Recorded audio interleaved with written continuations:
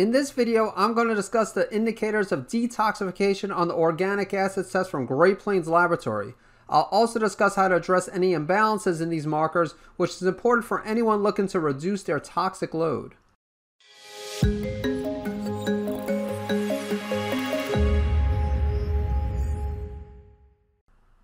Before I begin, I just want to remind you that the main reason I put together these videos is to help people with different types of autoimmune conditions and other health issues better understand their test results so that they can find and remove their triggers, correct any underlying imbalances, and feel great again.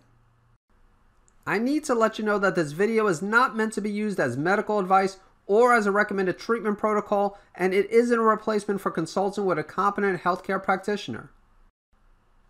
The Organic Acids Test from Great Plains Laboratory offers a comprehensive metabolic snapshot of a patient's overall health. It provides an evaluation of intestinal yeast and bacteria, markers for vitamin and mineral levels, oxidative stress, neurotransmitter levels, indicators of detoxification, and is the only organic acids test to include markers for oxalates. Under the section Indicators of Detoxification, there are 4 markers. Pyroglutamic acid is a metabolite of glutathione, and if this marker is elevated, this usually is indicative of a glutathione deficiency, although in some cases it can result from a genetic disorder, metabolic effects of certain antibiotics, or intake of certain infant formulas. 2-hydroxybutyric acid, this is another marker related to detoxification, and when it's elevated, it's a byproduct of the breakdown of the sulfur amino acid metabolite cystathionine, which may occur during oxidative stress or increased toxic exposure. While an elevated 2-hydroxybutyric might indicate a glutathione deficiency, it could also relate to problems with methylation. Methylation is a complex topic, and I won't get into detail about it here, but it is necessary for most of the body's systems, including the repair of DNA, the formation of neurotransmitters, the regulation of hormones, and it's also important when it comes to detoxification. Orotic acid. So elevations of this marker are usually caused by excess levels of ammonia, which can result from drug toxicity of the liver, a viral infection of the liver, kidney problems, bacterial dysbiosis, gastrointestinal bleeding, or inborn errors of ammonia metabolism. 2-hydroxyhippuric acid. So this is a conjugate of the amino acid glycine and hydroxybenzoic acid.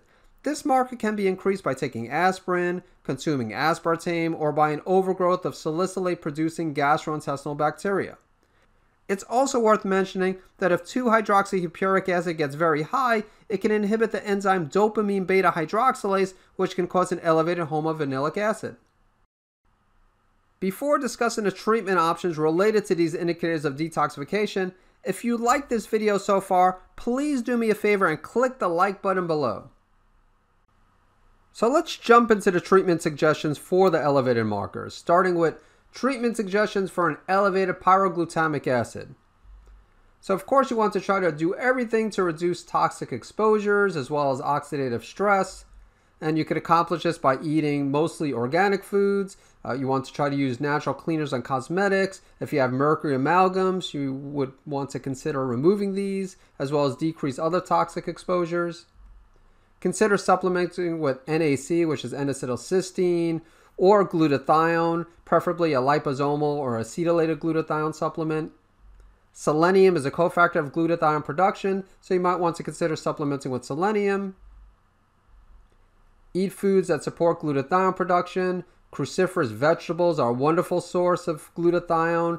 So you can see broccoli here in parentheses, but other cruciferous vegetables as well, such as cauliflower, kale, cabbage, Brussels sprouts. Treatment suggestions for an elevated 2-hydroxybutyric acid.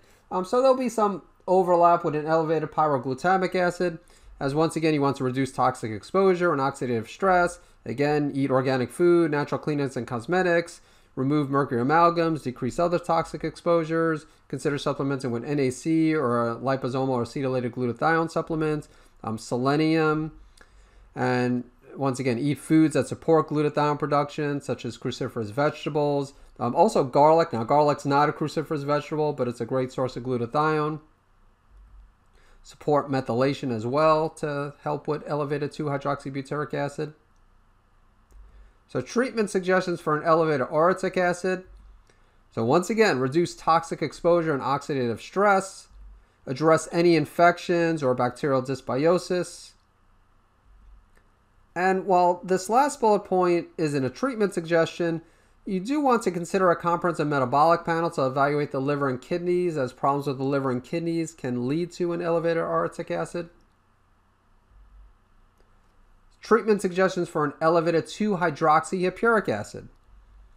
So of course, if you're consuming aspartame, you don't want to do this, and you want to address bacterial overgrowth. And just a reminder, while supplementation might be necessary, of course you always want to try to address the cause of the problem.